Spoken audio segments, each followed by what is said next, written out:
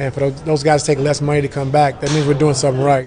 No, I thought he brought a lot to our team last year. I think just the way he plays every single night, goes out and plays hard and competes every single night. We needed that. We needed that boost, especially when PG went down.